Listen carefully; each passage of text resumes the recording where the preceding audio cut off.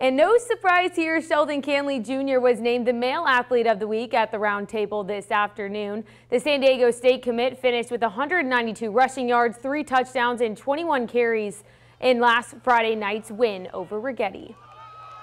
So first I'd like to thank Roundtable and the media for giving me this honor, and I would like to thank my coaches for getting me and the team prepared and ready to have these big performances.